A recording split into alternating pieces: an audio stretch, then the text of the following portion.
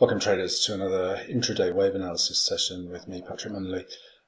Kiwi dollar 4-hour time frame, and as with a bunch of these dollar majors at the moment, we're in double corrective phases that are developing.